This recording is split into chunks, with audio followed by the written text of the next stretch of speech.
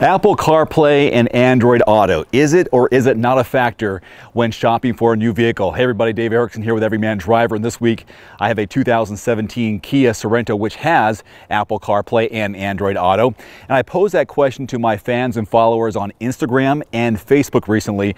I want to read some of those comments because I think it's very interesting. But first, let's go inside and I'll show you how the Apple CarPlay works. Okay, I'm going to take my iPhone 7 Plus, use my USB cable which is plugged into my port just below my climate controls, put it here in the spot. Now it's going to show here on my phone, it's reading USB port, Apple CarPlay is connected. There's the Apple CarPlay icon.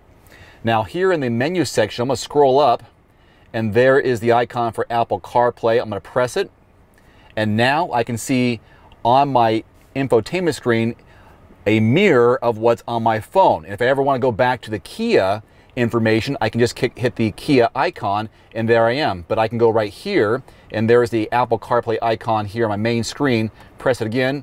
Now I'm back to what I see on my phone. And from here I can play music that's on my phone, do some Google Maps and get directions, play podcasts, scroll over. I've got Pandora and Audible also, so if I want to listen to a book or some other music I can, and also take phone calls from my Bluetooth. So it's all connected right here. So if I get a call, I can just answer it with the steering wheel mounted controls. So here are the comments first from Facebook when I posed a question about Android Auto and Apple CarPlay being a factor when buying a new vehicle. So here we go with Michael. He says, "It was a must-have for me. I bought 2 new vehicles this year and both of them have CarPlay and I use it daily no matter which one I'm driving." Scott wrote here, "Not a must-have for me. It's probably an amazing system, but I'm simple and I get along fine with normal Bluetooth. I get along fine with an aux cord before that." Rich here writes, "It is a must-have and I have it in my Volkswagen Tiguan. I like maps better on CarPlay than the Volkswagen navigation system." Cecil, "CD players need to come back or at least has an option. There was a time when you could order a CD changer from Alpine to fit in your car.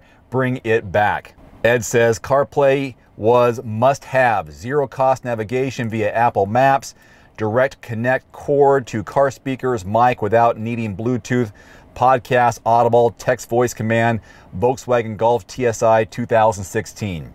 Now I'm going to read the comments on my Everyman Driver Instagram account, beginning with Little Renegade. He says here, "It is a factor. Once you've had it in the car, it's hard to use in other interfaces," and he has a 2017 Jetta. Magic 1636 writes, "While I don't have either at the moment, it's definitely a factor for myself personally. I'm hoping by the end of December that I'll be in a new vehicle." Well, good luck, and I hope you find one. T. Browse 76 says, "Yes, it is a factor. It's one of the main reasons why I chose my Elantra over the Corolla. How ironic, since I just had the Corolla last week and it doesn't have it, and the Hyundai certainly does." YOITSRI0. "Yes, I have it, so to lose it would be going backwards." Totally understand. Damon Crawley, "CarPlay availability was a prime factor in my vehicle candidate list. If it didn't offer it, I didn't look at it.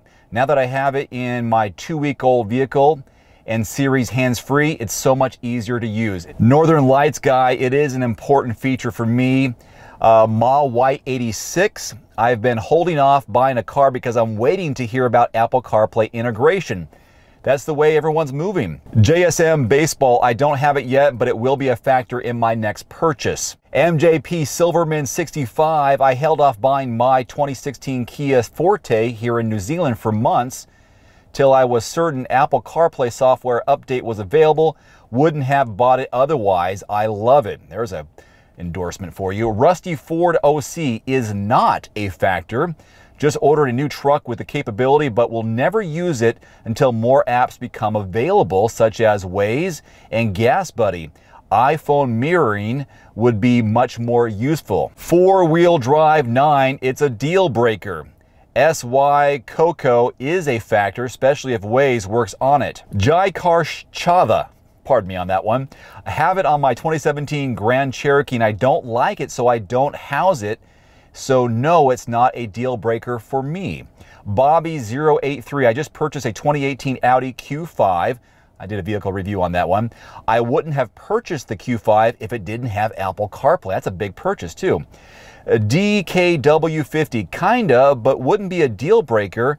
Thankfully, my 2017 Audi Q7 has it, so I didn't have to decide. And finally, COY Gary, it totally is. That's why I'm not getting a new Toyota CHR.